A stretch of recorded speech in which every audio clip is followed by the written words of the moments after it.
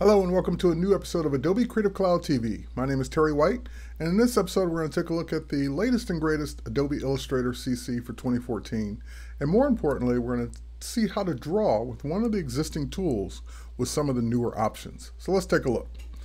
Now, there are all kinds of drawing tools in Illustrator because it's a drawing program. However, one of the tools has been there for years that you either probably don't use as much or you wish worked better, and that's the pencil tool. The reason I like the pencil tool is because it works like basically your pencil or your hand. It works in free form. You can just draw with it. The problem with it is that it's always been way too accurate, meaning it does exactly what you do, counting all the mistakes as well. So for example, let's say that I wanted to create a stroke along the hair here, along the path that's already there for the hair.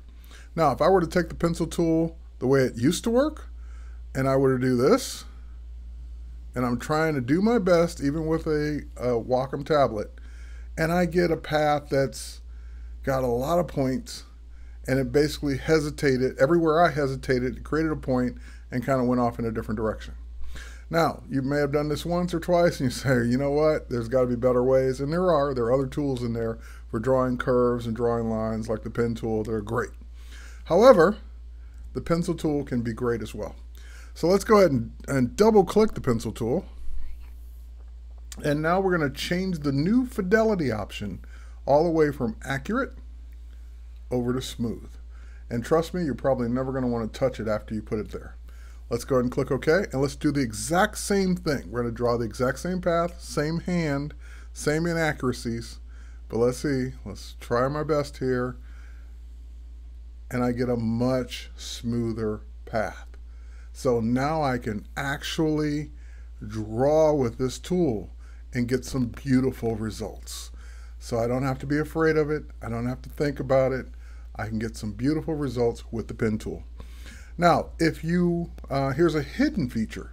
For those who are unfamiliar with the pen or a pencil tool, one of the things it's had also for years is the ability to correct what you've drawn. In other words, if I kind of went a little too high on this path, I can of course switch to other tools and fix it, but I could also just reshape it with the same tool. So if I go to the pencil tool and I start anywhere on that path and I come down a little bit, then I can reshape it and draw it down. So if I start on the path and draw on the path, it will know that I'm trying to reshape that existing path. If I draw away from it, like so, then it knows I'm drawing a new path. So on the path,